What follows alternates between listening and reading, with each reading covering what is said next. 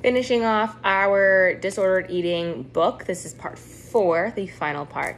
We're talking just a little bit more in depth on mindfulness, which is not a new idea. Cultivating conscious awareness of the present moment, along with the thoughts and actions within it, is a practice that has been taught and followed all over the world in many cultures and traditions, first as a spiritual concept and more recently as a research-proven method for gaining greater peace and wellness.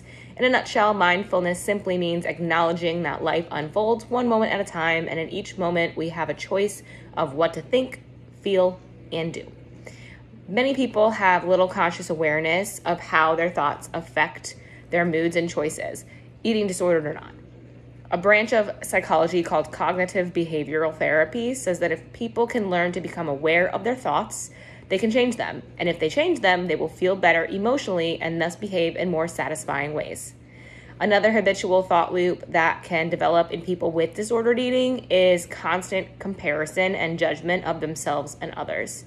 This can take the form of walking into a room and instantly sizing up everyone in order to feel good if they judge themselves as the smallest person there, or feel bad if they believe someone else is smaller. Either way, the judgment is used to fuel the compulsion to starve, binge, purge, overexercise, and the like. It is a never-ending cycle of dissatisfaction that ends in exhaustion, isolation, and despair. You want to make sure that you are noticing destructive thinking as it's happening. You want to stop. You want to breathe. Deep breathing calms your nerves.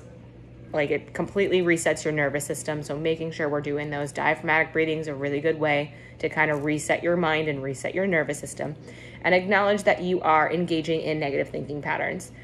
Others are on their paths. You want to be in this moment. Research has proven that learning to quiet the mind and body helps relieve depression, anxiety, stress, and perfectionist tendencies, all of which accompany disordered eating.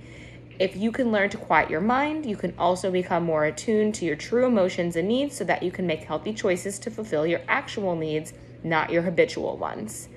Rapid or shallow breathing is interpreted by the brain as danger or stress. It puts you in fight or flight, and that's going to raise your body's anxiety levels. Deep, relaxed breathing that inflates the belly, so again, belly breathing, diaphragmatic breathing, tells your brain that everything is fine and it's okay to relax. Increasing monetary mindfulness is very possible. It just takes practice. Some simple ways to get started include turning off technology for a certain amount of time each day in order to focus more on real life experiences, taking a sensory walk outdoors. For a minute or so, you can notice sights and name them as you see them, like a tree, a flower, a sidewalk, and then switch to sounds and name those, like you hear a cat, dog, a car, an airplane, some leaves, some wind. And then you can go through the other senses of smell, touch, and taste. This also happens if you are prone to anxiety and panic. Naming a few things from the 5 senses can help kind of bring your brain back to where you are now and not to the intrusive thoughts that you may have. So it kind of works in a lot of ways. But you might surprise yourself at the things you discover that have been there. As you are doing a simple task, such as washing dishes or showering, try to notice the smells, sights, and textures as you experience them and just really be in the moment. Name them, let yourself fully feel soap or bubbles or water. Quietly sit in a chair or lie down and become aware of your breathing. Don't change it, just feel it through the nostrils, down into the lungs, and then notice the exhale as the process reverses and just become aware.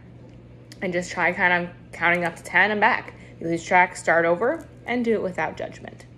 Any last minute questions on this book or about mindfulness in general, please feel free to comment below.